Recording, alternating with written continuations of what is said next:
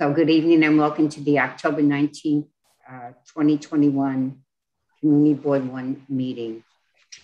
We have on hand Mr. Alexander Kipp, Director of Education and Engagement from the New York City Conflict of Interest Board, who will do Community Board training session for conflicts of interest. Mr. Kipp, take it away. Okay, thank you, Madam Chair. Hey, everybody. Nice to be with you virtually. I'm going to get right into sharing some slides. Let's see here. I'm having a little trouble sharing my slides. It says host disabled participant slide sharing. Is there somebody who can help me with that? Yeah, I can do that right now. Thank you so much. I always find with these virtual things, a little slideshow kind of anchors us a little bit better. That's why I like to do it. You know, normally I don't do that in our meetups. And I'm going to miss you at the Astoria World, whatever, the wedding hall that we usually have these meetings at. Sorry, I can't be with you this time. Olivia, should I try again? Yes, it says all panelists. Got it. We are good. Thank you so much for your help. I really appreciate it. Okay, friends, here we go. Okay, so I'm going to do this deck here. One second. Who's that? And for those of you who've seen my spiel before, this is going to be the same kind of information. I'm going to move fast because there's a lot to cover. And I know that this is a big meeting and you got a lot of people from elected officials' offices got to speak out really important stuff. So I'm going to jump right into it. If you have questions, the way we're going to do it tonight is I'm going to ask you to put them in the chat. And then when I'm done with my presentation, I'm going to jump off talking. Somebody else is going to talk and I'm going to answer your questions as I can in the chat. So I'll still be on the call invisibly, just answering the questions in the chat. Let me get into the slides right now, though. Okay, friends, as you probably know, and if you don't, I'm going to tell you now, we've got a New York City Conflicts of Interest Law. It is Chapter 68 of the City Charter. Most of it concerns itself with the conflicts between public interest and private duties of regular old city employees like myself who get a salary from the city and work for the city 40, 50, 60 hours a week. But there is a special section that covers the activities of community board members, specifically when we're talking about voting, especially. Now, there are a couple of other things in the conflict of interest law that cover everybody, whether you're a full-timer like me or you're a community board member. We'll review those at the end, but the majority of our time today is going to be spent on conflicts of interest law and voting. And before I do that, I'll just do like one or two kind of general things. The first general thing is just, this is what the law is all about on this slide right here. The law's intention, and this is taken right from our preamble that they, Charter Revision Commission wrote 30 years ago, is the law's intention is to preserve and promote public integrity by helping public servants address conflicts between public duties and private interests before those conflicts become ethics violations. Now, woven into that, of course, is the idea that all of us have private interests, particularly community board members who have chosen to volunteer their time to be these special kind of public servants. You were chosen because of your interest in the community, the places you work, the kinds of businesses you run, the not-for-profits you're involved with, and the other wonderful things you do in your community. So you're going to have private interests, and any public serving have a private interest is not an ethical failing. We should remember that. Conflicts of interest mostly happen to great people doing great things. You've got private interests. I've got private interests. Here are some of the private interests that I've had over the last 18 months. Binge watching The Man in the High Castle, binge watching the first 30 minutes of Elaine May's Ishtar, which is quite simply the best. Binge watching the last 30 minutes of Star Wars Rogue One, which is also the best in that franchise. You know why? Because all the characters die at the end. Waiting for deliveries, reading articles about home workouts, making plan to start a home workout, journaling about why I can't start my home workout. What is wrong with me? And you know what? The law can't help me with any of those things, but what it can help me with is stuff on this list. And this is what is really important when we think about conflicts for community board members, is it's mostly these financial conflicts that are on this list. Conflicts where my own private interests of my business that I own or work at are implicated, or my own property, or the financial, the financial interest of a party which is associated with me, like a business partner, a client, an employer, my supervisor at my private employer. If my employer is a not-for-profit, then any body that funds my not-for-profit's operating budget of over 10%, I'm also associated with. If I sit on the board of a not-for-profit, which usually you do not for pay, you're still associated with that not-for-profit because you have obligations to that not-for-profit under state law. Duty of loyalty, duty of care, duty of something else I can't remember. And then, also associated parties like your roommates, your landlord, your creditor, your debtor, or your close relatives, your spouses, your kids, your siblings. Okay, this is a financial interest of you or these associated parties. That's what the conflicts are really about. Now, there's another big kind of conflict that's not about financial. I'll get to that in a second, but let's dwell on some of this stuff first. Just before we get into everything that the law says, I just want to say a shout out to my agency about how you can use this. Basically, we've got 3 units that you need to know about. We've got a training unit. I run that unit when I'm not delivering fascinating webinars such as this. I run a team that makes fascinating content such as this nightmarish video, which actually went viral. If you're on social media, my advice to you would be to stop it. Get off of it. Makes people dumb and violent. Think that's what it's good for. We've seen that. But if you can't get yourself off of social media, you should follow us because while we are dumb, we're not violent, and we'll always teach you something about ethics while making you laugh. All right, enough about me. More importantly, one-on-one, that we are charged with and must give you when you ask for it, confidential, free legal advice. We were set up 30 years ago. The law says we got to do that. It's the most important thing that we do. So you call us or you email us through our website. We give you one-on-one confidential advice for free. Now, remember this, folks, is that in life, not just in conflicts of interest, but when should you ask for advice? Before you do the thing, not after you do the thing, because asking after you've done a bad thing, that's not advice, that's a confession. So call us before, we'll give you the advice. Most of the things community board members are asking about is just like, can I vote on this thing or not? We'll give you a ruling, that way you know, and you can share your advice with anybody that you want.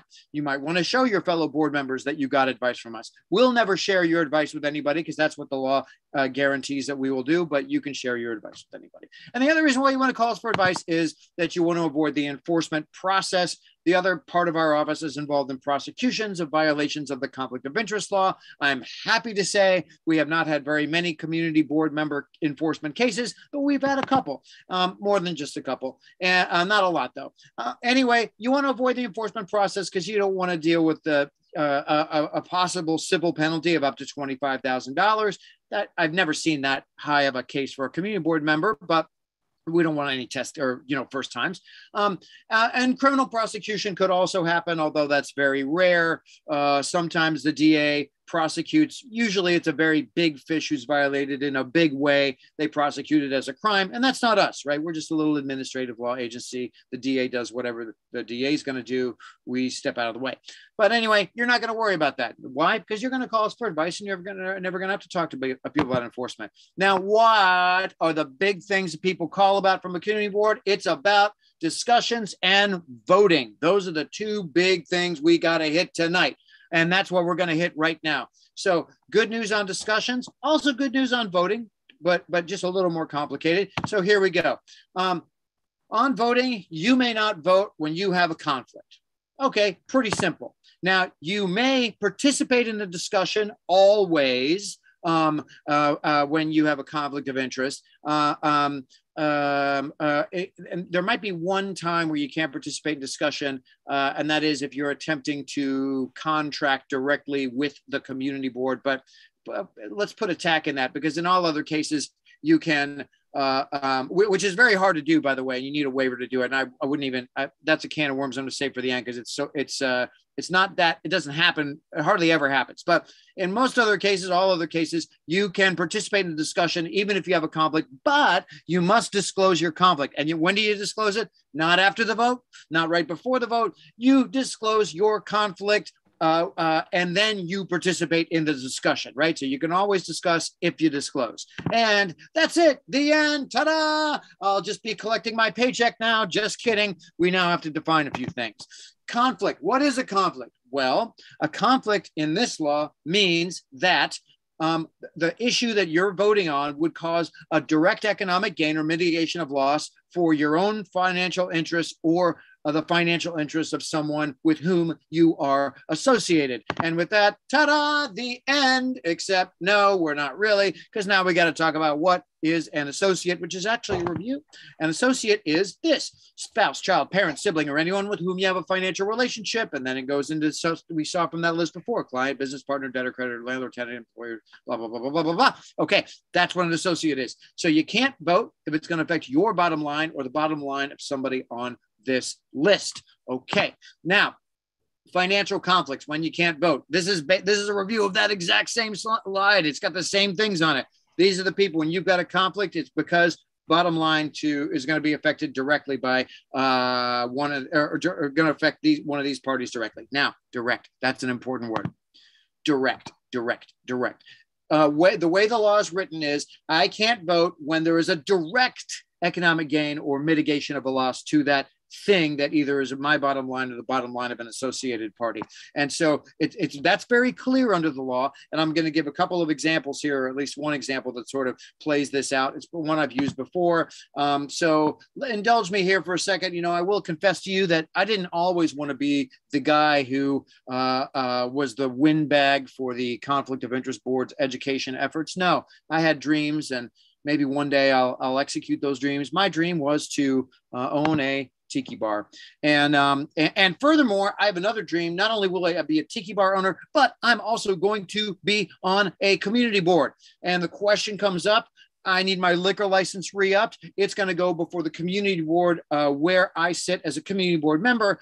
Can I vote on my own liquor license application? No. Why? Because that's the direct effect on my own interests. I own the bar. We're voting on my liquor license, so I cannot vote on that. I disclose, hey, that's my bar. I am free to discuss. This is why you should re-up my liquor license, because of all the outstanding, work I've done in the community, and how great, just for the soundscape, in your neighborhood, my bar has been in the late evening, or whatever you want to say. You discuss, and then you don't vote. But remember, it's direct that you can't vote on. So the question is, what if some other person, some other, washed up public servant wants to open a tiki bar using, by the way, my signage? I'm going to get him on some intellectual property case, but I'm not going to get him on this a whole other issue. Forget I said that. Here's what I mean. My point is this: when we talk about direct, what this means is that one might say, well, this guy's a competitor. He's got a bar close to you. Maybe you should be precluded from voting on it, because maybe down the line, if he gets his liquor license approved, that could dig into your business. But we don't know that, right? That is a putative potential effect on your financial interests. I don't own this bar. So can I vote on this liquor license application? You bet I can. And that's the way the law is written. It's too complicated. We don't have a crystal ball. We can't figure out whether or not having two tiki bars next together is going to turn this into the tiki bar capital of Queens. Maybe we'll both win on this. Who knows? We don't know. We have no idea if it's going to have any effect whatsoever. So you can vote on somebody else's liquor license application. You can't vote on your own. Even in this stupid example that I gave to you here. Let's now, so what do? Disclose, hey, that's my bar. Discuss, participate in discussions, and do not vote. Now, here's another example. I sit on the board of MoMA, Museum for Modern Art, maybe for the Socrates Sculpture Park, something like that, for design expertise, obviously. Look at this presentation. And now I'm not paid by MoMA, but remember, I am associated with MoMA if I sit on the board. And so what's going to happen here is the same thing. Hey, I sit on the board of MoMA. I then discuss the issue. This funding thing that you want DCLA to give to MoMA for Socrates Sculpture Park, I think it's a great idea. I support the resolution. You bet I'm going to vote yes. Or you bet I would vote yes if I could, but then I can't because I'm associated with MoMA. So the rest of you should, even though I can't. Okay. All right. Now, here's the other thing I was talking about that's not a financial interest. So now we're going to move into a different thing that I'm calling conflicts of office. Here's what I mean. If you work for a governmental or quasi-governmental agency, like you work for the city of New York for an agency, if you work for the state of New York, if you work for the UN, if you work for the post office, there's some other ones. There'll be a list here in a second. And something comes up where you're making a direct request for action or whatever to the agency where you work at, you cannot vote on that thing. The classic example is like, let's say I work for DOT, and now we're going to ask DOT to put a speed bump on a street. I certainly can participate in the discussions as long as I disclose I work at DOT.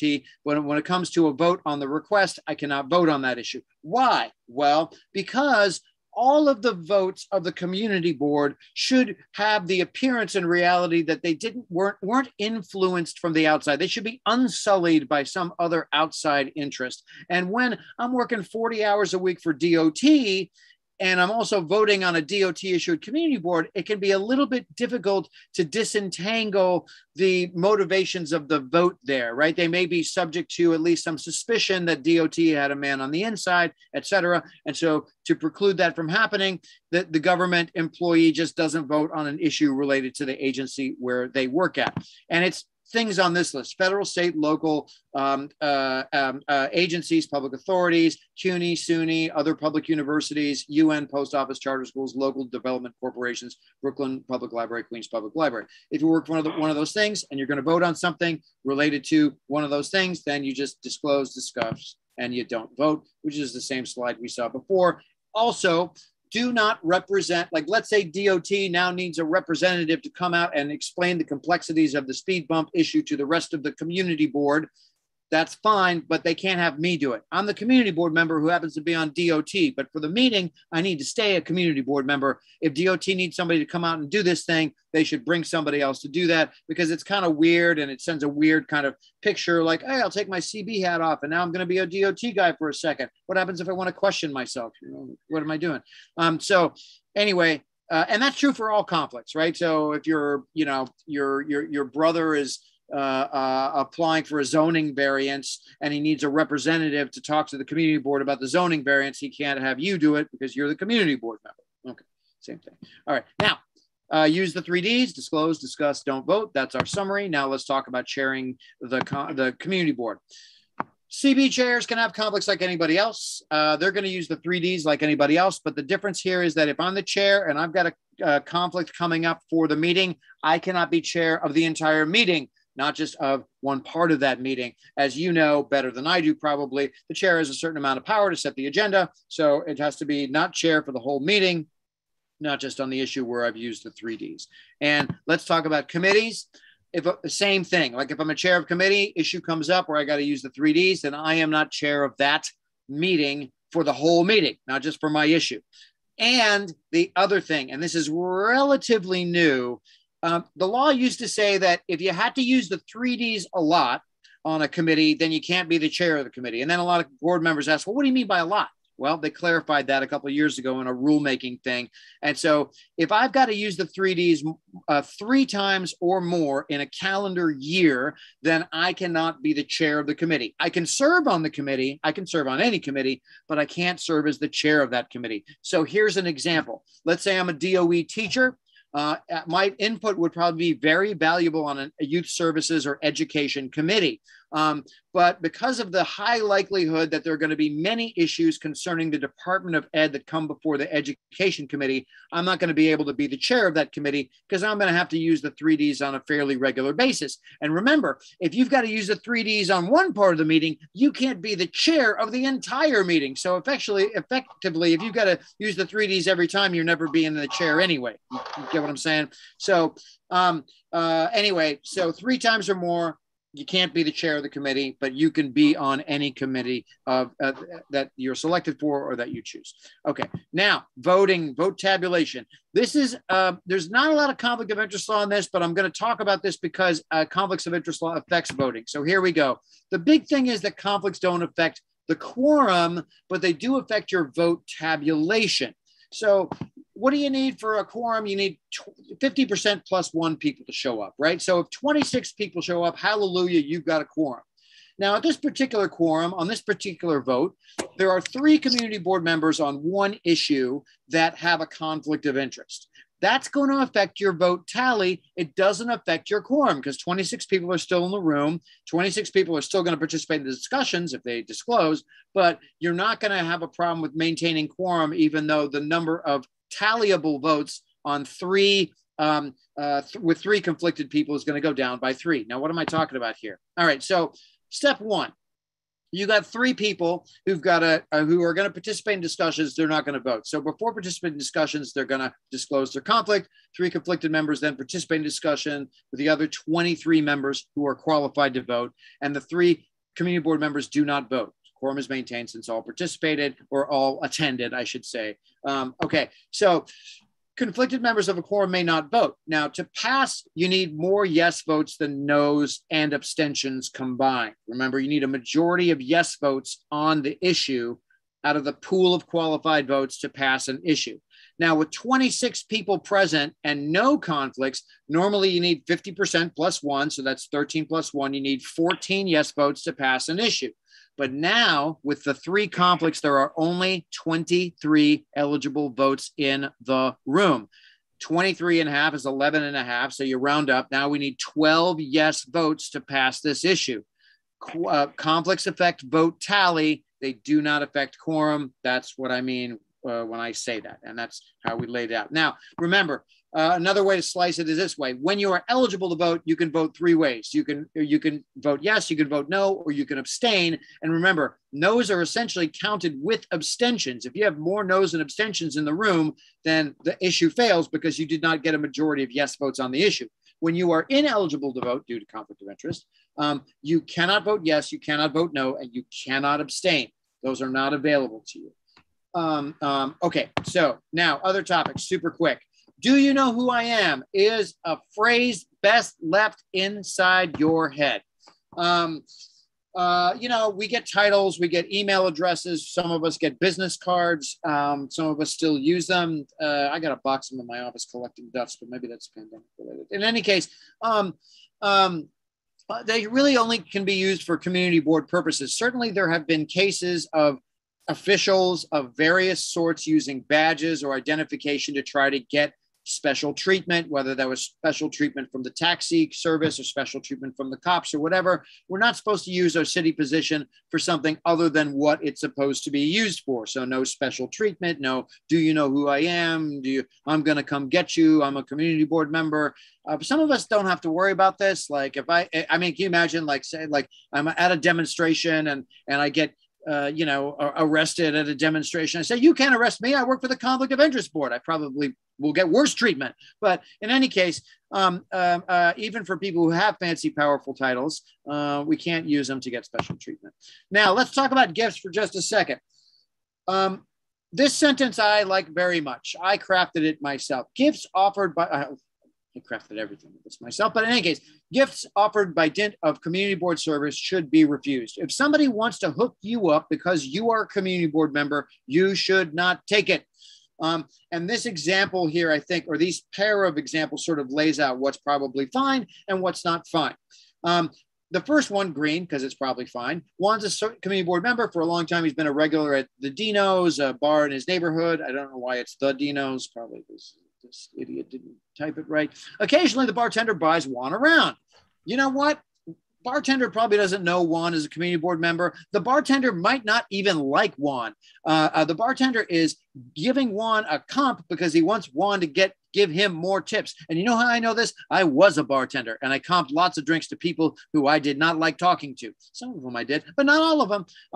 In any case, Juan is not being comped here because he's a community board member. This is a business strategy the bar uses to generate goodwill and repeat customers. Now, Juan, in the second example, Juan receives an invitation for a free dinner at the North Star, a new eatery in the neighborhood seeking a liquor license, and Juan's going to go there on a yummy fact-finding mission. That's probably not okay. Juan is basically being offered this because the new eatery knows that he's there. They want to buy some goodwill. They want to see all the great stuff that they do. That's not allowed.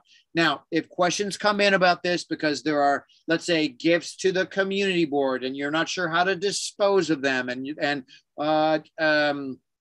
maybe there's Mets tickets that come in and there's a question about how to distribute them and then who can participate in the program and how that stuff works. And we're game for all that. We'll give you advice on everything.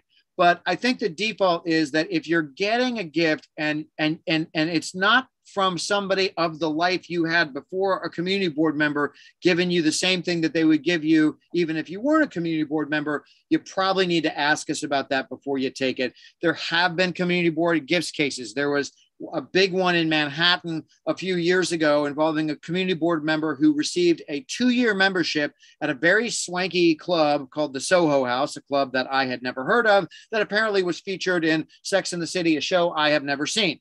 And she admitted in the disposition the only reason she got this hookup of this free membership was because she was a community board member, and she paid a pretty hefty fine because the membership was a lot of money. So be careful with gifts. We'll give you advice. The ones that you can accept, you'll have the advice that you can accept them. So if anybody asks a question, you can show them the advice that you got. And if you can't accept it, you'll know that too. And that's good because then you don't risk violating the law.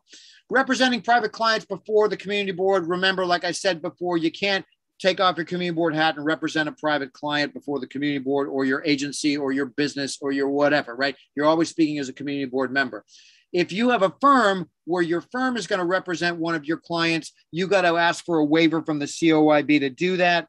It's probably possible. You just got to erect a wall that basically isolates you from any work on the project of the client that it has before the community board. We'll lay that out in the waiver. Just comply with the waiver. So that's pretty easy to do. Go to our website. We'll get you a waiver if that comes up. If your firm that you own is going to represent a client that has a matter before the community board. Okay. Now, community board staff. You can't get into a financial relationship with community board staff. You can't loan money to a district manager. You can't represent the district manager in court. You can't sell them real estate. Can't sell them a car. You can't politically solicit the community board staff. You can't even ask them to participate in a political campaign. You can't ask them how to vote. Can't ask them for money. Can't ask them to go to a rally. And then also there's another part in the city charter that says that close relatives of community board members may not serve as community board staff for obvious reasons, because the community board has some say in the appointment and hiring and firing of that staff. So that leads to problems of relatives supervising relatives. Okay, doing business with the community board. Recently, the sort of structure of the way the community board is involved in the disbursement of city funds has changed a little bit. Not only do you ask agencies to fund things, but you have some money to fund things yourselves. Now, that puts you in an interesting situation because you've got all kinds of interesting people who do all kinds of interesting things for the community. Be very careful here. It might seem like a great fit that your one community board member has a business or a not-for-profit that perfectly supplies the services that you need, and therefore you want to contract or give a grant to that particular entity.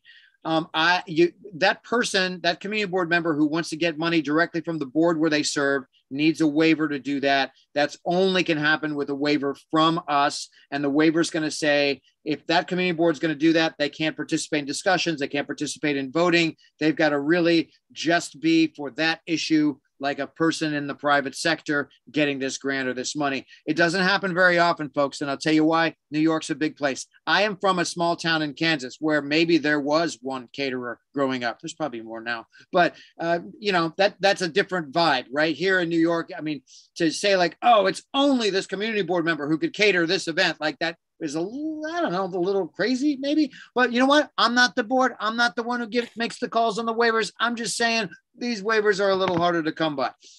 You can always ask though. Seeking to do business with the community board directly is a hard waiver to get. If you're a community board member and you've got a firm and your firm wants to represent a client, and as long as you can actually structure the recusal correctly, that's an easier waiver to get.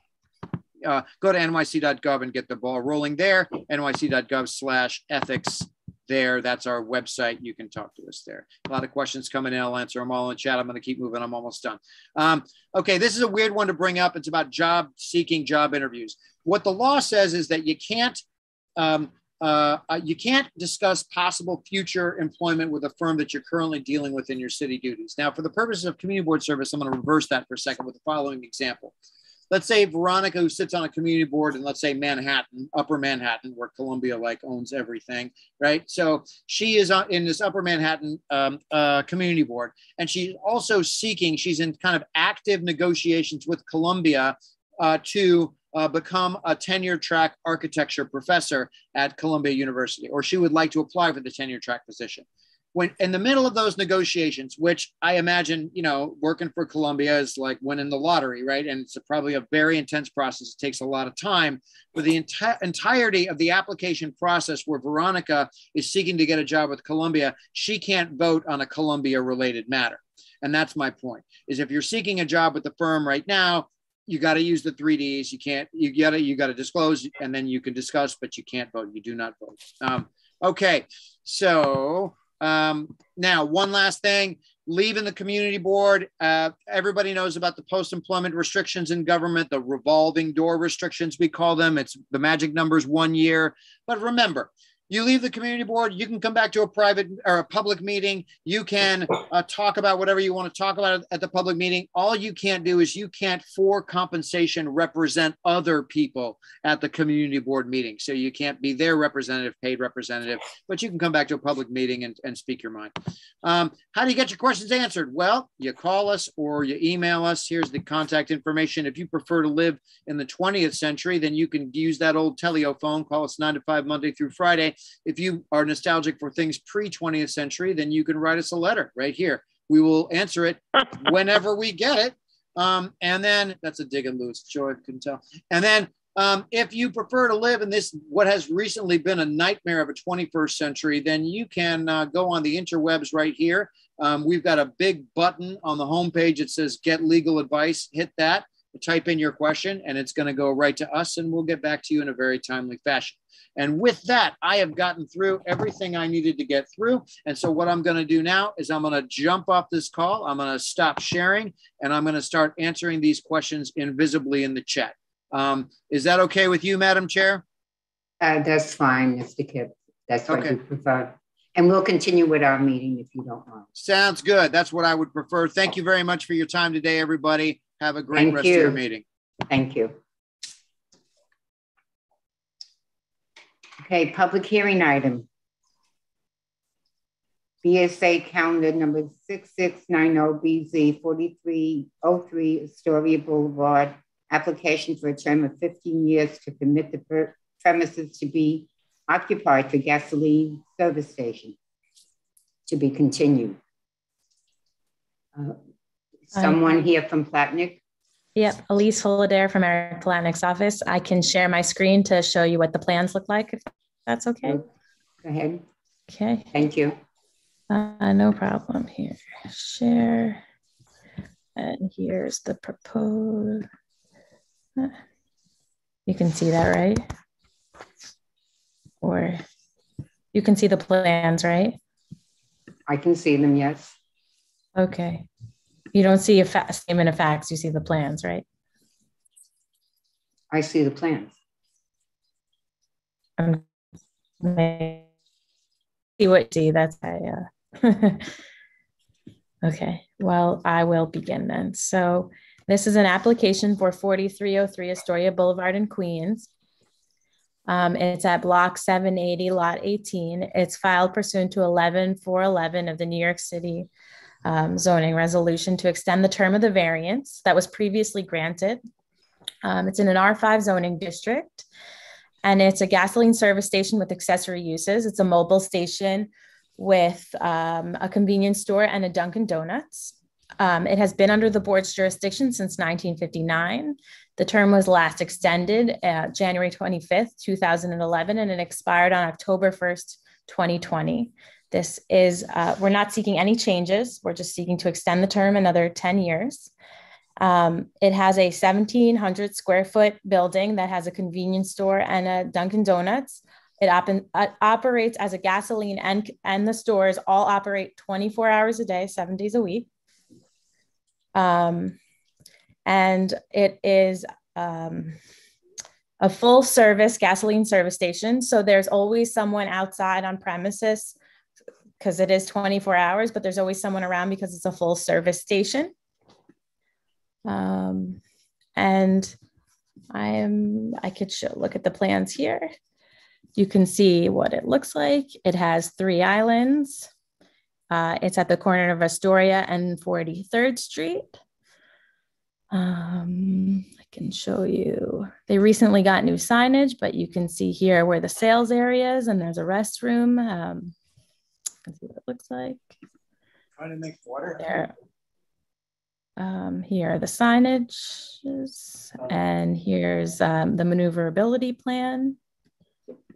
And that is my entire presentation, and I would love to answer any questions about this site. Okay, thank you, Elise. Someone needs to mute their audio. Can we see who that is, please? I muted a couple people, but at least I don't know if you have something in the background or.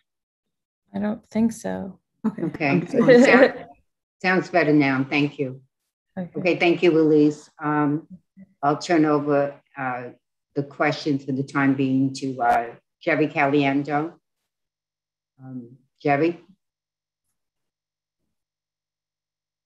Jerry, you got to unmute yourself. Yeah, thank you very much.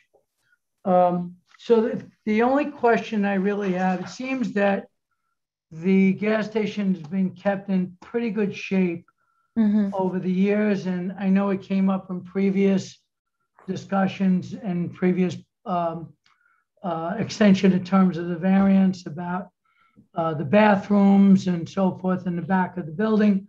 I actually asked the owner about that because Florence brought it up with me about just as a safety thing. And the owner said, one, apologized they couldn't make it tonight. And the operator is traveling in Greece right now. So apologies, they couldn't make it tonight. But they said they make sure to only when someone requests a key can they use the bathroom. It's not kept open.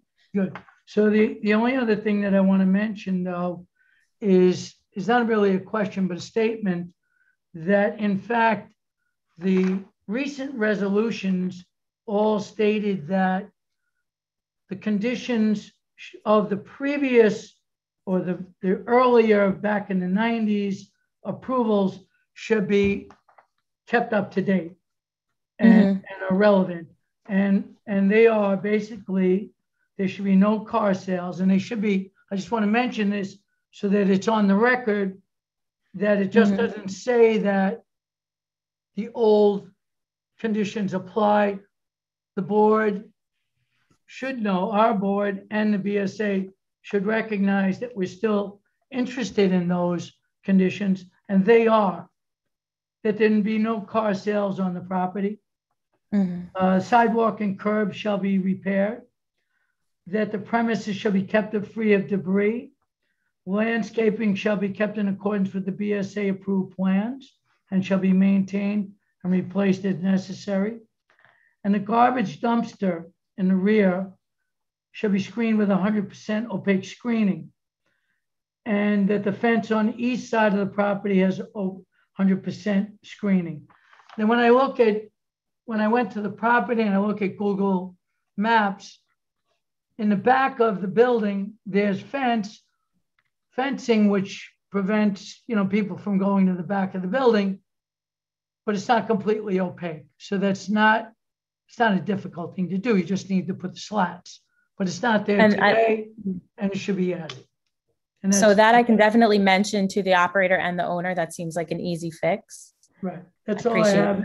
And I should also add as a condition of the board, in addition, and it's been kept that way, but I just want to add it for the record, that the building should be kept free of graffiti, and all lighting should be kept away from the adjoining, directed away from the adjoining residential buildings.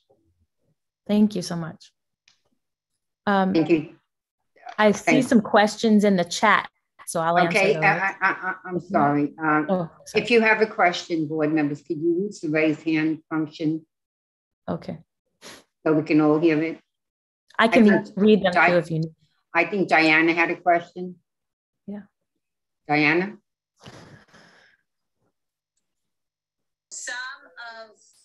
Hello, can you hear me? Yes. Oh, I put in the chat if there were restroom facilities there for drivers, which I think was addressed a little earlier on. Yes. Like, I just wanted to know if there were restroom facilities, if you're on the highway and you need to get out and your kid needs to pee, excuse me, they need to go to the bathroom. like, are those accessible? So the answer is yes, but because of safety concerns from previous applications in front of your board, you have to get a key. You have to request a key and then they'll give it to you. Okay, thank you. And I see we have one more question about electric car charging stations. Those have actually, we've struggled with those with a lot of our gas stations trying to put it in because of zoning. So there is not. Okay. And an ATM with a swipe function? That I have no idea. I'd have to ask. I imagine that everybody will be upgrading to those. Yeah. Okay, thank you. Okay. And then I see the last question is, it says, is it fully accessible? I assume that means ADA, and there is an ADA parking space. Right.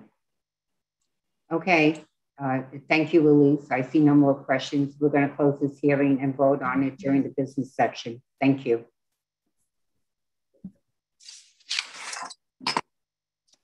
Okay. May I get a motion to adopt the September 2021 minutes, please? Motion. Second. Second. Anyone opposed? No, thank you. Madam Chair, names for the first and second, please. I could not identify who they were. Who made the motion? Dino for the first. It was Dino. Antonella Second. for the And second. Antonella. Thank you. Thank you. A chair's report. I really don't have a report. I just want to focus on November 2nd is election day. Early voting starts October 23rd until the 31st. I believe the open voting sites here are early voting rather at the Boys Club and at the Museum of the Moving Image. But you can get all that information on vote.nyc. Thank you. Florence? Hi, everybody. It's great to see you again this month. October is Breast Cancer Awareness Month and Domestic Violence Awareness Month. Breast cancer affects people from all walks of life. Men and women are affected. In 2022, new breast cancer diagnoses are expected to number more than 200,000 for women and more than 2,000 for men. In our district, we have multiple resources. Mount Sinai Hospital Queens has online videos and social media for how to do proper self-screenings.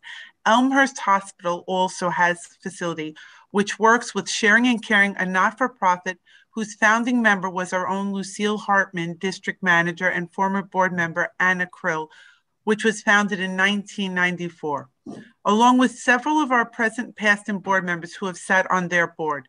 Sharing and Caring can be reached at 718-777-5766, and their services are free of charge.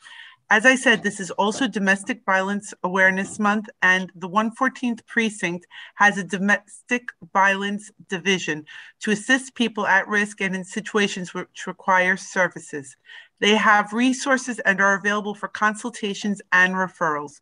The phone number there is 718-626-9316. New York City's 24-hour hotline is 800-621-HOPE, provided by New York City Human Resources Administration. Please friend us on Facebook, follow us on Twitter to receive important information and updates. Please always visit our website for board meeting information. And please do not forget to vote Tuesday, November 2nd, as the chair noted. Early voting is available. Thank you and have a wonderful evening. I did want to mention one more thing. Wednesday, October 28th, 6 to 8 p.m., the Queensborough President's Office will have a violence awareness event for domestic violence. Thank you. Thank you, Florence. Committee reports. Airport. I don't think Rosemary had a report. Is that correct, Florence? No, Rosemary does have a report. She may be having a hard time. Can you hear me now? I can hear you now. Go ahead. Thank you. Nobody has trouble hearing my voice, thank God. Okay, yes, I have a brief report.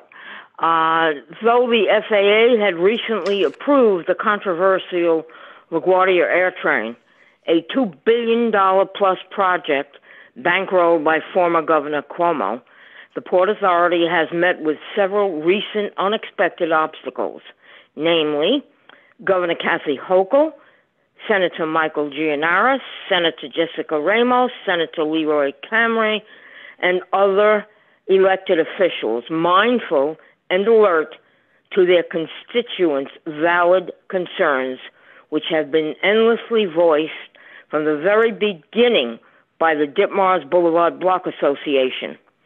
The light rail link would, if it ever reaches fruition, connect trains from Manhattan's number 7 subway line to Willets Point at Citi Field, directly to LaGuardia Airport over portions of the Grand Central Parkway. I quote the most recent statement issued from the Port Authority. And I quote, "At Governor Hochul's request, the Port Authority is undertaking a thorough review of potential alternative mass transit options to LaGuardia Airport. The agency will work in close consultation with independent experts and stakeholders and will complete its work as expeditiously as possible, consistent with the needs for the review to be thorough and rigorous. During the review, the Port Authority will pause further action with respect to the LaGuardia Air Train project." End quote. So goes my report, Madam Chair. Thank you, Rosemary. Community and Economic Development. Mackenzie, do you have a report? No, there's no report right now. Thank you. Thank you. Consumer Affairs, Dino Panaguliou. Good evening, everyone. I believe Florence had shared with everyone all of the licenses that are up for vote this evening.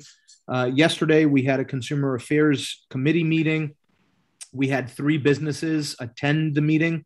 These were Rotana Cafe and Lounge, doing business as After 8 Cafe, the Oven Chill Grill, doing business as Oven Chill Grill Lounge, and the owners and representatives of Vibes Astoria.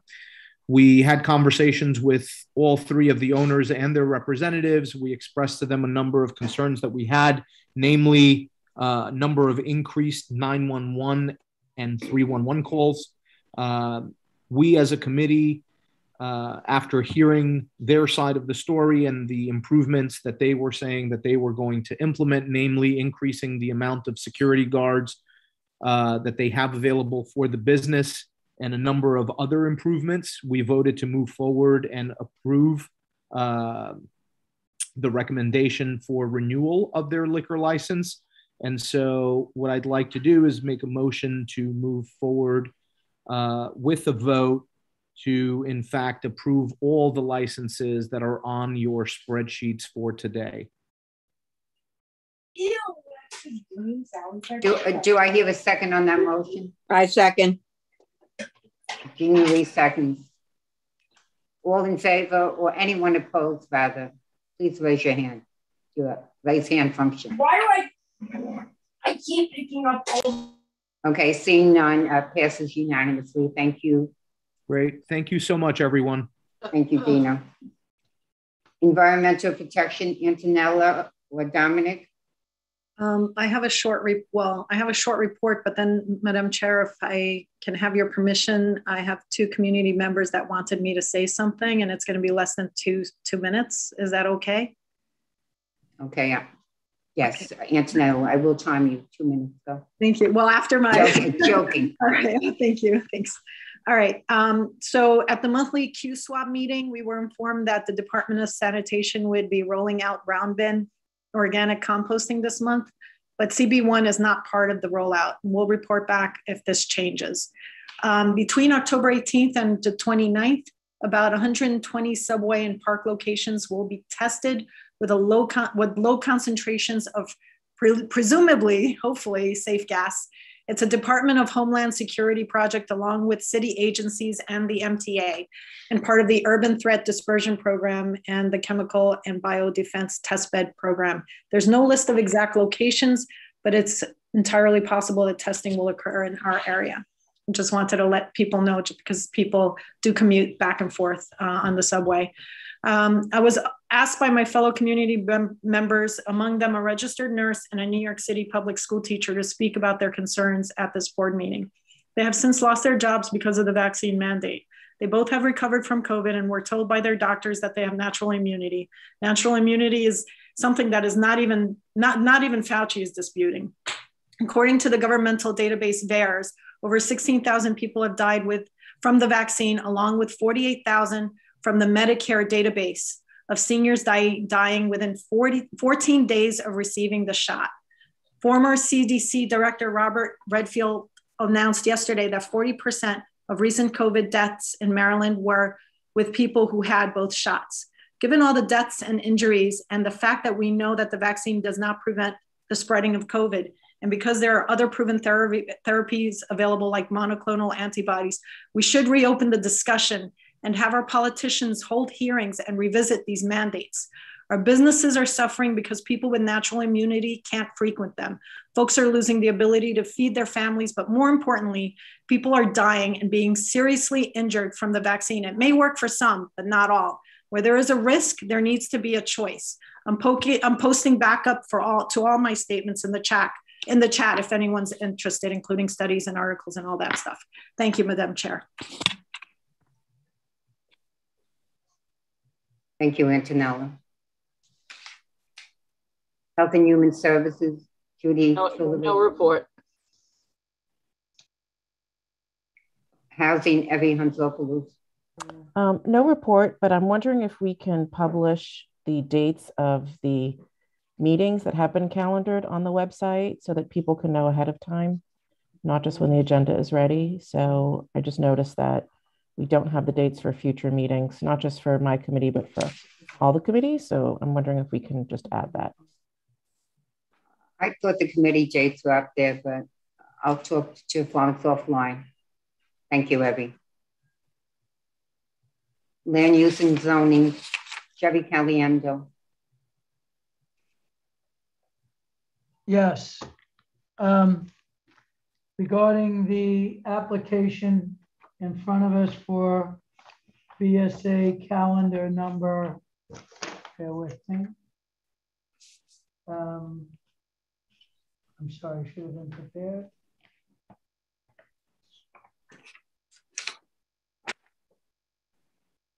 I have the calendar number, Jerry, 6690BZ. Thank you. Make a motion to approve with the conditions formally stipulated by the BSA, which include the following: that no car sales be permitted on the premises, sidewalks and curbs be repaired, premises be kept free of debris, landscaping should be in accordance with the BSA plans and maintained and replaced as necessary. Garbage dumpsters are to be screened, 100% opaque screening, and all lighting be directed away from the neighboring residential properties, and that the building and property be kept graffiti free. We have a second.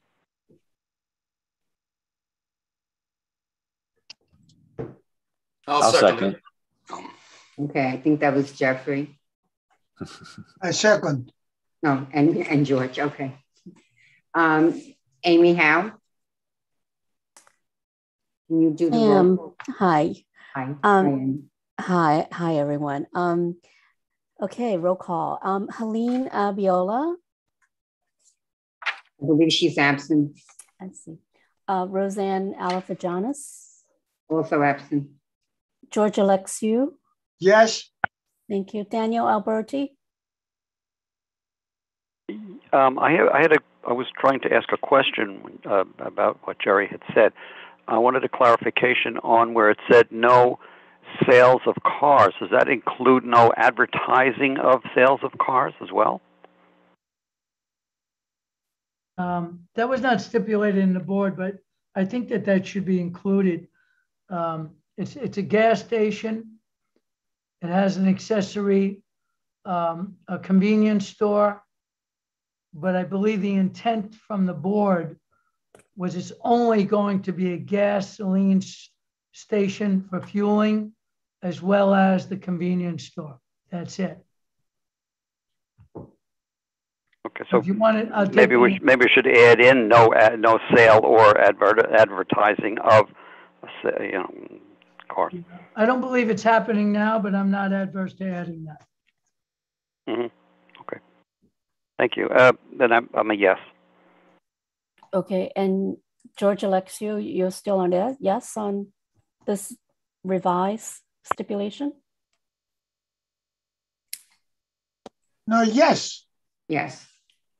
So, Madam Chair, we can continue with the. Yes. Okay. Yes. All right. Andy Agila? Yes. Not. Yes. Thank you. Thank you. Louise Bordley? She's absent. Shoma?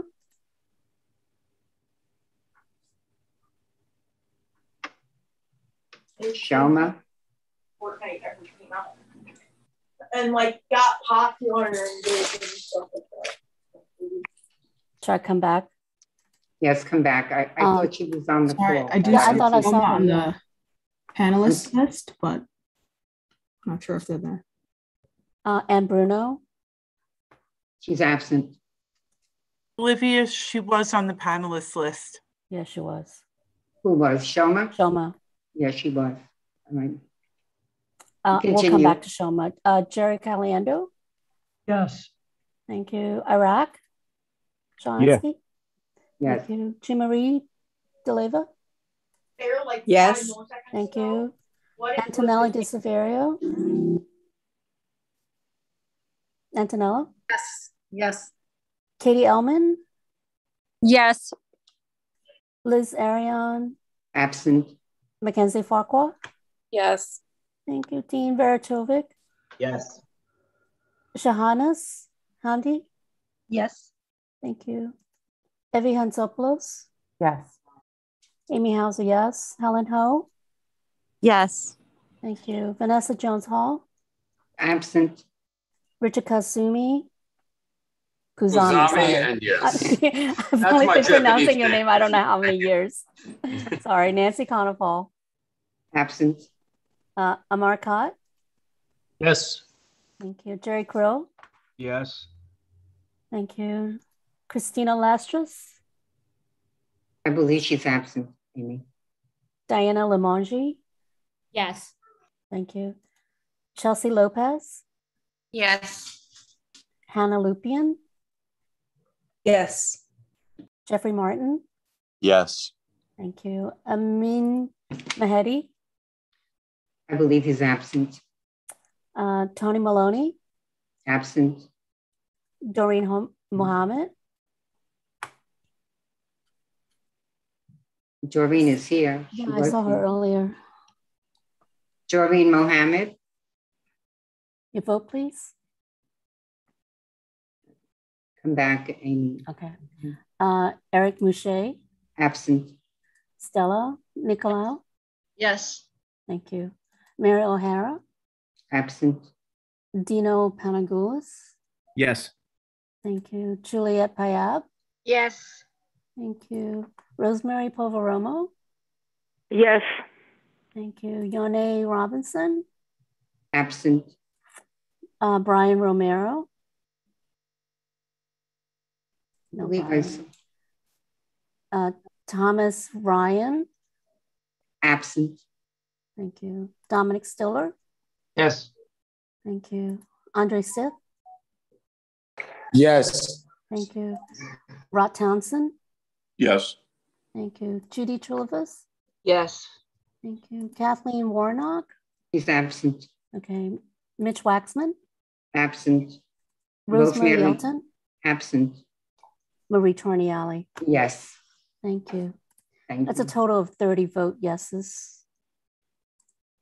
Thank you so much. The motion carries. Thank you.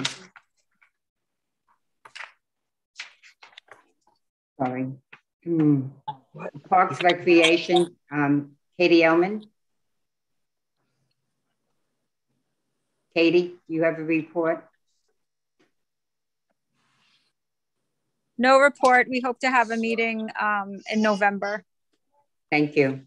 I just jump in. Yeah. Transportation, Mitch is absent, so no report this month. Thank you. Under old business, we're going to be taking a vote on the capital and expense budgets presented and resent about a week ago. Can I get a motion to approve? I'll give you a motion to approve, as is. A second? Amy seconds. Okay, thank you, Amy. Anyone opposed? Thank you. Motion carries. Elected official representatives, could you use the raise hand function if you wish to make a comment? Or I believe I saw Assemblywoman Carolyn Maloney. Hi, how are you, Marie? I'm sorry, I'm sorry, Congresswoman. I'm sorry. Yes, yes. Can you hear me? We can hear you. Okay, very briefly, I'm just leaving Congress. We just voted. We're up here trying to get a reconciliation bill. We have $1.2 billion for infrastructure, which we desperately need, and $3.5 billion for Build Back Better, which has a lot of important things in it, everything from addressing climate change to strengthening the American family, the child care tax credit, and many, many other things. We have been told we have to pare it down. In my committee, we have passed the funding for electrifying the postal fleet and the fleet for the government, moving it to electric, using postal offices and their parking lots as charging stations for the rest of the country as we move to a greener environment. That's part of what we're working on. We will get an agreement. The speaker wants it by October 31st. I think it may take a little longer, but we will get an agreement. It'll be good for Queens. I met yesterday with the governor and her staff on the peaker plant, trying to get Big Alice closed down, which is polluting so much. We have 28 polluting towers throughout my district, 28 of them. In my district in Ocasio-Cortez, I'm putting in legislation, you can only have one per mile. But I'm working with the governor's office. She believes there will be an RFP going out in 2020, which we could include going to alternative fuel and closing down the Big Alice plant, which would be a good thing. I'm trying to get into all of the public housing developments that I represent, health centers for vaccinations, testing, and for young people and for just a healthcare center. We have opened one with the floating hospital in Queensbridge. I now have a van, a health van. I'm having trouble. It's totally paid for. It's got the staff. They're ready to go. And I can't get the permit through buildings. It's just red tape, red tape, red tape. And people are dying. It's one of the most under-vaccinated places in the whole area of, certainly in my district. So I'm trying to get that done. And a lot of other things, but that's the update right now. I'm trying to get another hearing on the polluting power plants in a couple of weeks, trying to bring the data in and prove how unsafe and terrible it is so that we can move to try to replace them with renewable energy. I know you have a busy time, so I don't want to take up much time. I'm just focused on trying to get that healthcare center into Astoria houses and closing down the peaker plants and closing down Big Alice. I yield back to Marie unless you have any questions. We thank you for stopping by and taking the time to stop by and all the work you do on behalf of this community. Thank you. Thank you. I yield back. Thank you. Thank you. Joseph Nocerino.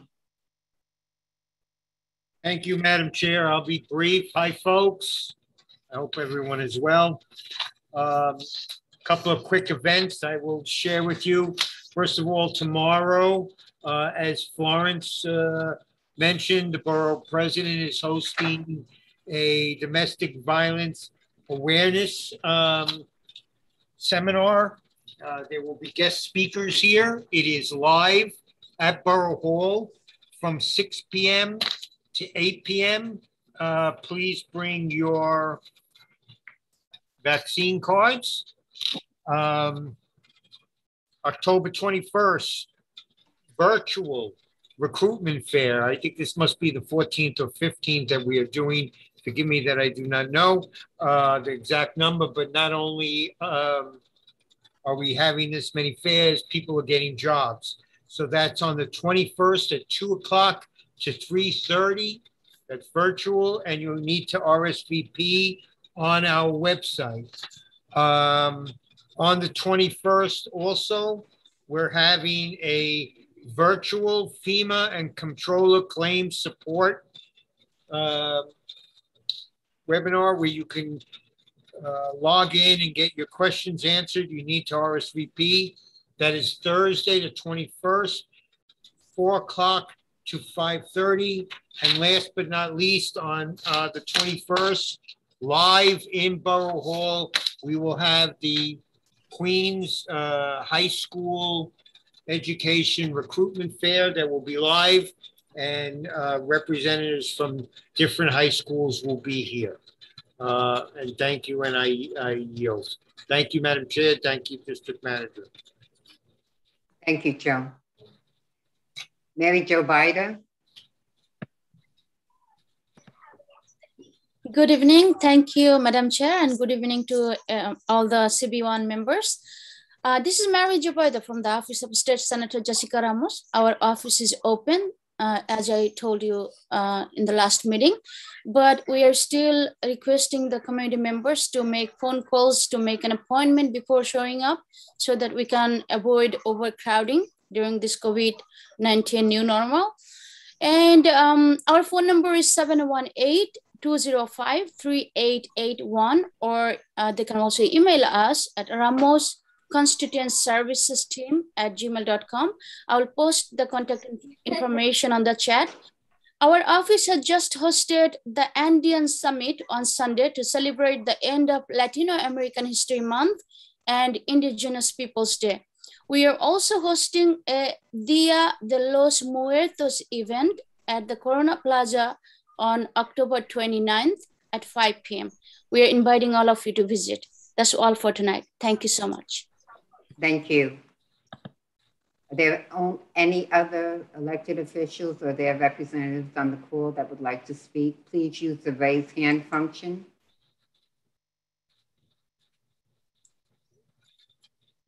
No. Any members of the public who would like to speak? Please use the raise hand function. Oh, I'm sorry, Maria. I just noticed you, Maria, from the mayor's office. Hi, yes. Oh,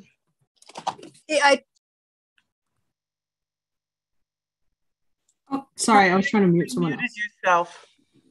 Maria, you have to. Hello? Thank you. Okay, go ahead. Hi. Go ahead. Hi, sorry. Somebody earlier was talking about needing help with a permit with DOB. Maria, that was Carolyn Maloney, Congresswoman Carolyn Maloney. I'll put her in touch with your office. Yes, please. Thank you. She left already. Okay, yeah. If you can send me that information, I'll reach out to her, see how we can help her get that permit. So we are working also with the Day of the Dead in Corona Plaza. We're gonna have a procession walk with Queens Museum. So that event will start between 4:14 to 8 p.m. There's gonna be many tables, about 30 tables of CBOs and city agencies. There's gonna be music, food, and dance. So please, I'm gonna send you the flyer. So if you can just, share it with everyone, I would greatly appreciate that. Okay, thank you.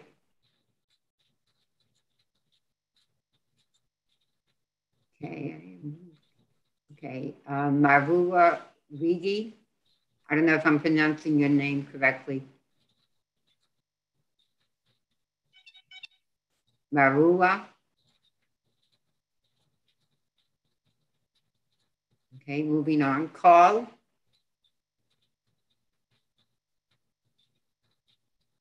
Can everyone hear me? Okay, Maruba, go ahead, please. Sorry, I didn't have the option to unmute till just now.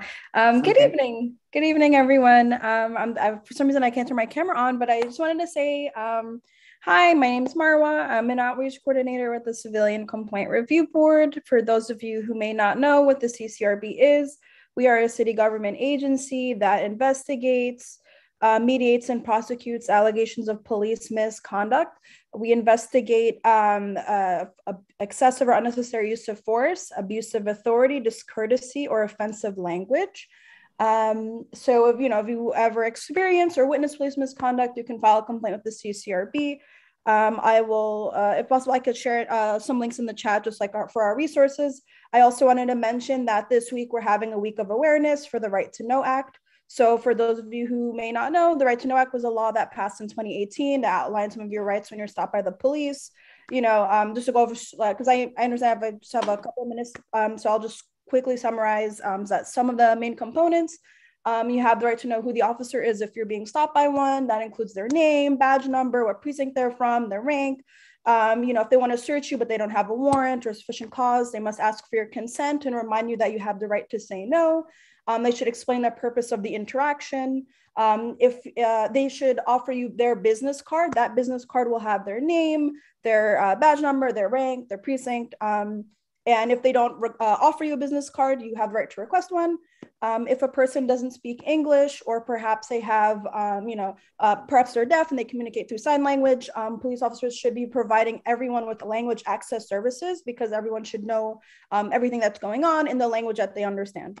We're having a series of events across the 5 boroughs just to promote the Right to Know Act on its 3rd anniversary by doing pop-ups, handing out flyers and resources and so on and so forth. And I just want to end by saying, as an outreach coordinator, I give presentations and workshops, and I do tablings for events. So if anyone here knows of an organization or an upcoming event where I can give a workshop or do tabling to provide free giveaways and free resources for the public, please let me know. I'm going to share my contact information in the chat. And that is all. So thank you, everyone, and have a wonderful evening.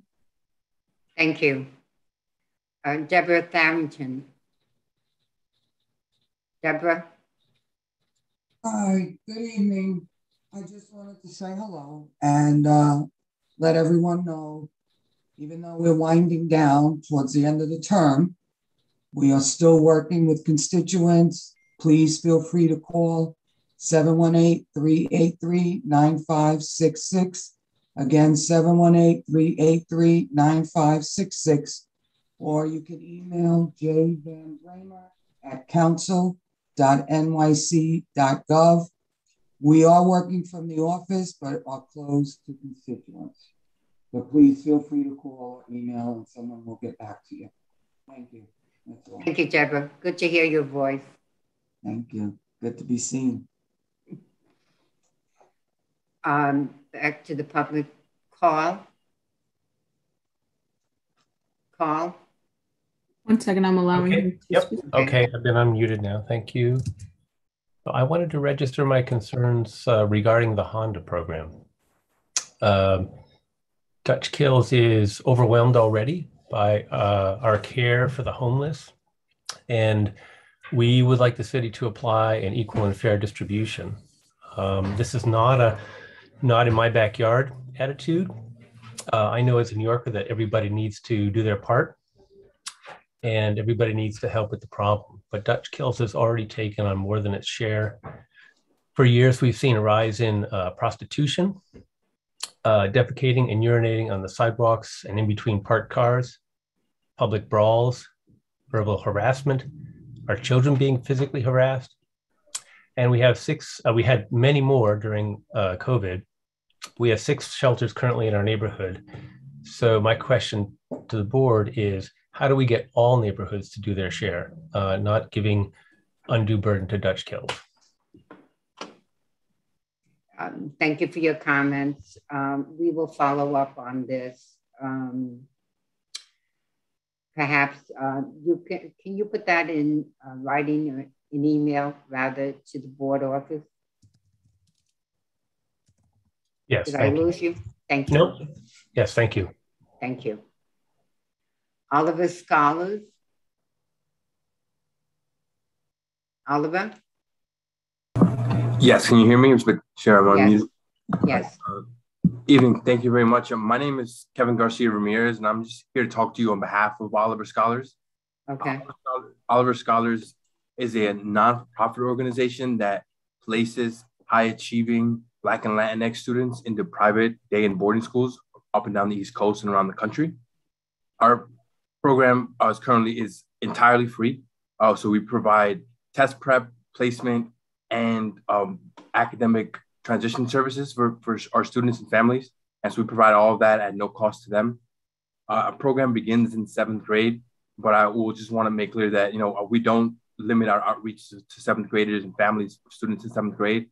We know that building a strong academic resume is a lengthy process. And we, any extra time we can give families and students to ramp up their profile in time for 7th grade, we'd love to have communication with them as early as possible. We focus on families that demonstrate the most financial need. However, we don't have an income cap, but the main initiative of our program is to acquire financial aid for families that demonstrate the most financial need in order to be able to attend these private schools. We work with students from all 5 boroughs, but only the 5 boroughs in New York City. A part of our program is a 14th-month enrichment session, and we ask families to attend those in person, when students attend them in person. During this time of COVID pandemic, we have definitely had virtual services extended, but in a normal circumstance, we're in person. And so for families outside of New York City, it would be very difficult for them to participate in our program. We've been doing this for about 30 years. And so that informs a lot of what we do in order to prepare our families. We have a constantly evolving social emotional curriculum as well to help prepare our students for that transition. 30 years of doing this, we've learned a lot about the struggles and the challenges that our students face in joining in the new environment, and the struggles that families face, just kind of acclimating to their child's new environment. And so we have that's part of our 14-month enrichment program. We implement a social emotional curriculum, and we really try to help our students and families prepare for the transition. But not only do we support those families during that transition, we also have support for families and students once they're in schools. We have infrastructure built in a scholar services department entirely devoted to maintaining awareness of student experiences and the needs of their schools, not only through high school, but college as well. That has allowed us to build a strong and thriving alumni network. So we have notable alumni around New York City and around the country, and we really help to expose our students to that network. In college, we also help students acquire a professional experience, professional development, internships of that nature. And so it's really a lifelong relationship from 7th grade on that we form with these students and these families. I'm sorry, could you put your contact information into the chat? Yes, so ma'am. People could reach out about the program? Sounds like a great program. Thank you. Absolutely. Thank you. Natalie Martinez.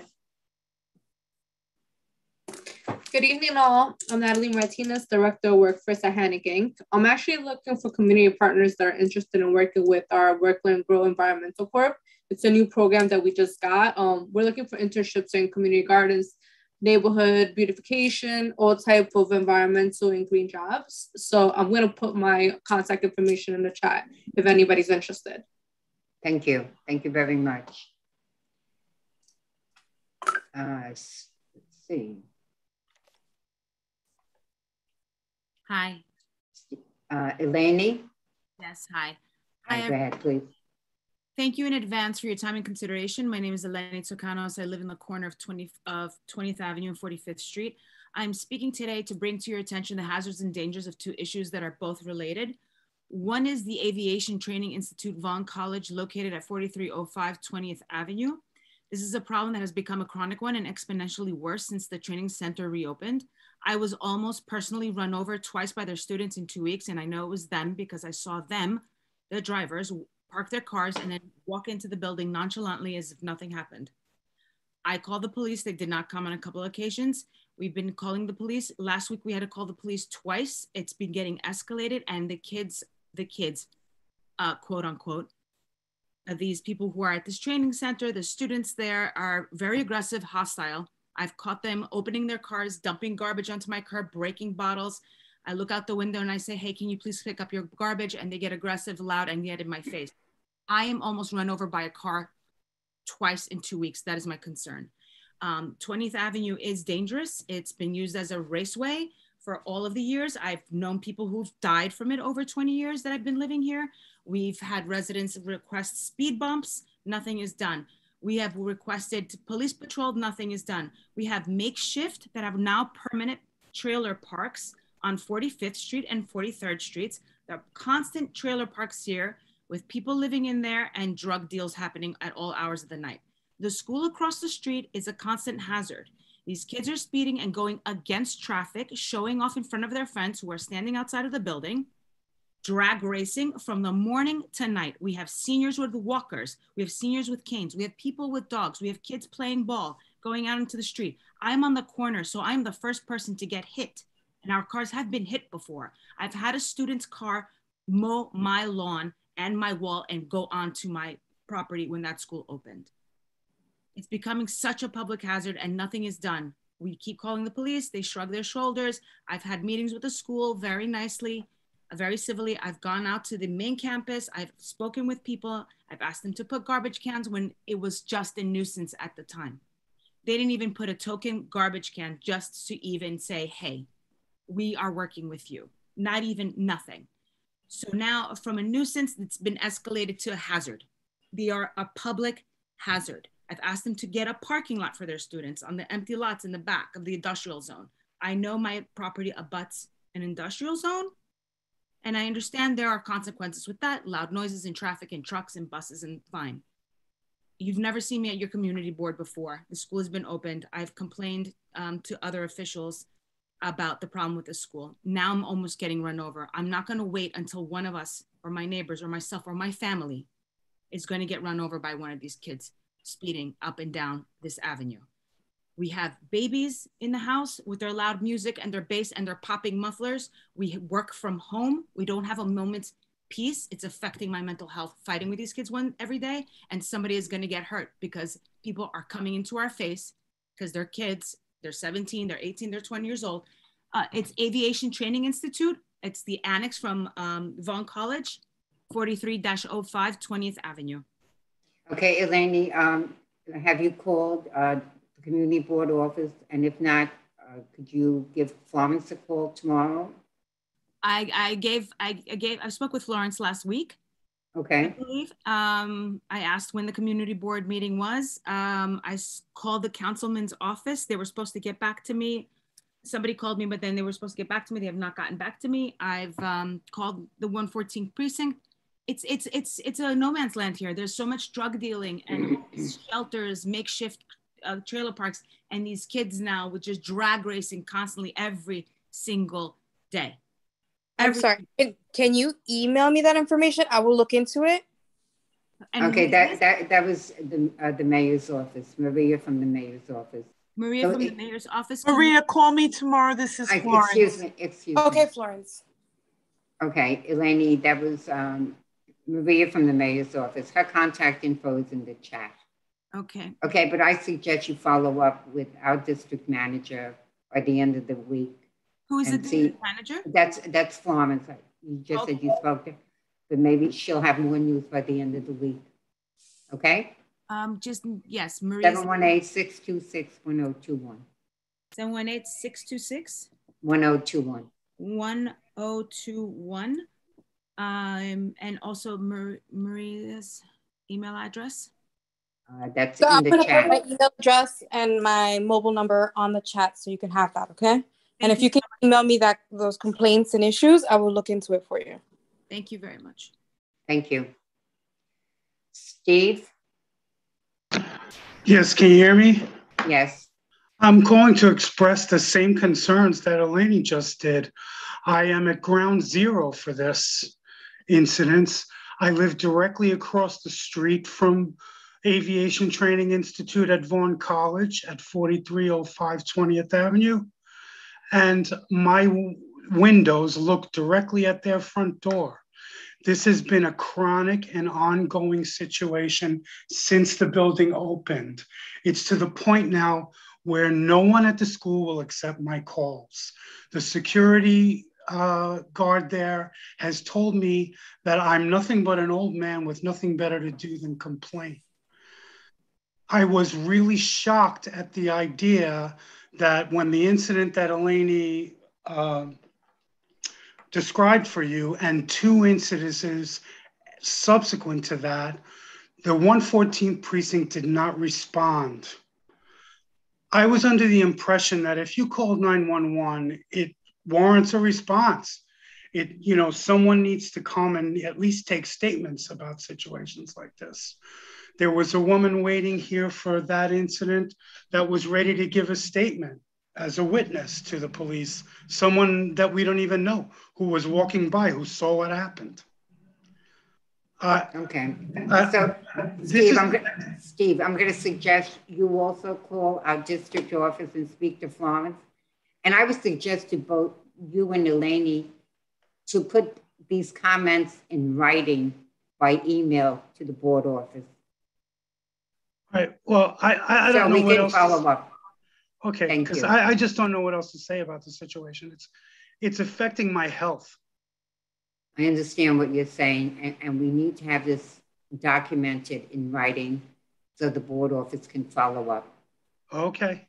Thank you so much. All right. Thank you for your time. Thank you. Adam? Yes, how you doing? Adam, I'm going. Thanks for letting me speak. I wanted to agree with the other 2 people that just spoke. I live on the same block, 2008 45th Street. And it's true, cars racing up and down. I got little kids. I don't feel safe letting my kids out. It's going downhill since the laws changed in 2020. The quality of life. People smoking marijuana everywhere. People racing. If they could put speed bumps on 20th Avenue, that would be great. I go to the park. I take my kids to the park nearby. This guy is smoking weed. If I say something to him, I'm the bad guy. They want to fight me, And I'm a cop myself. I'm a detective. So when I was a cop on patrol, I would just lock them up. But now you can't. You get in trouble. But at least that's perception anyway. So I guess you could write them a summons for smoking marijuana in the park. But if they don't give you the ID, then you got to let them go. It's not like, it's not even worth it, I guess. So I guess the cops got their hands tied, But anyway, I just want to say that, I didn't really prepare anything, but I just want to give support to the other 2 people on my block that spoke. I appreciate it. Thank you. I would suggest you also put it briefly in writing and email it to the board office. Okay. All right. Thank you. There's power in numbers, as they say. Thank you. Thank you. Christine?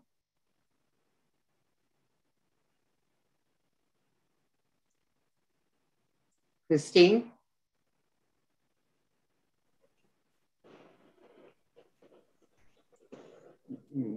Christine, are you with us? Christine, you should be able to speak now.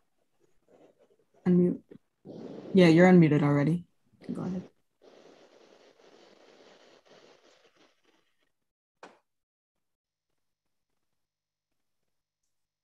I don't see her up here anymore. Cormac? Helena Cormac.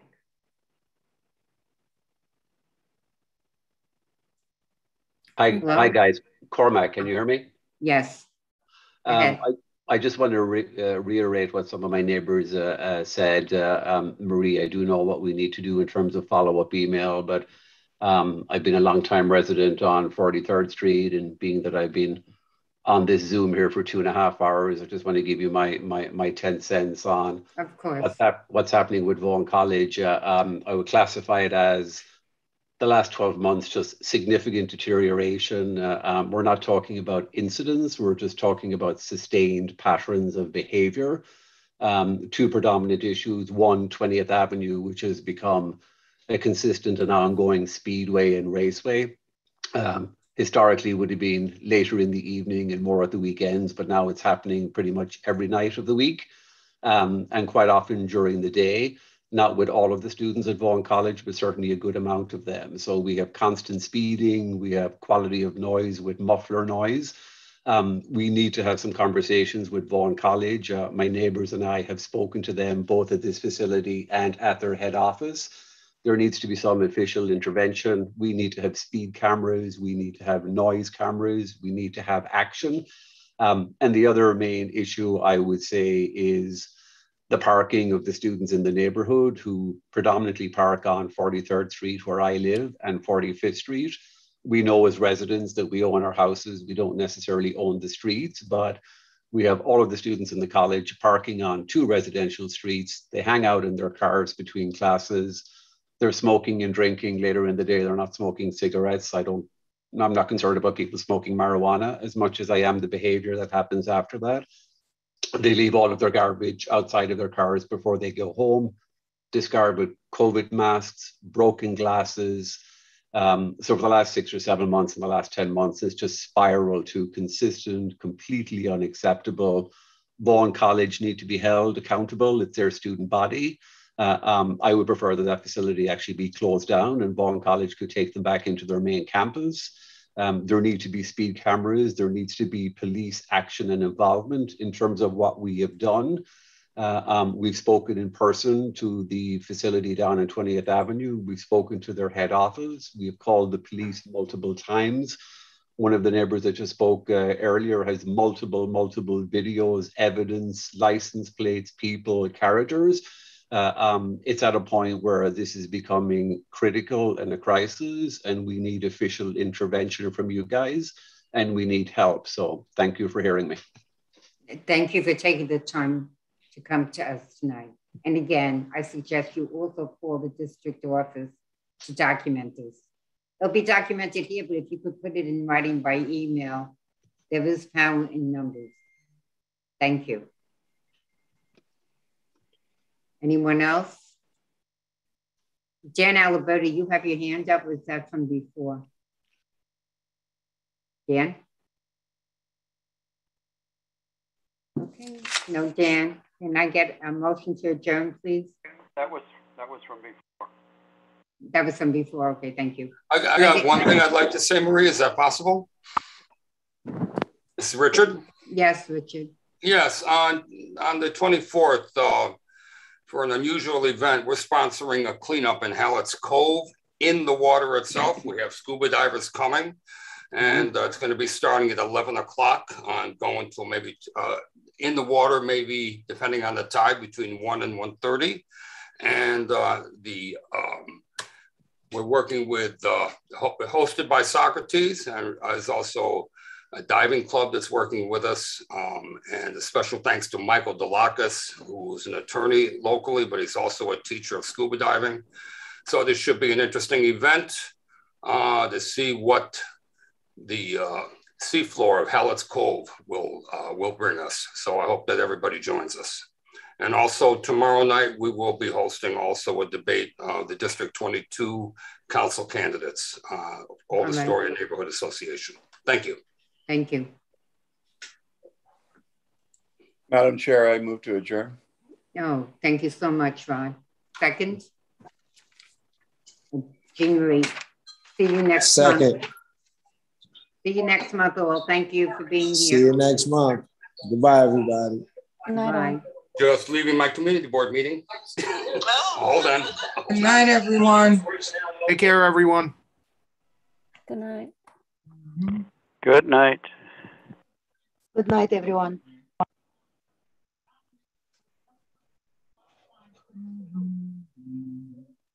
Where is it?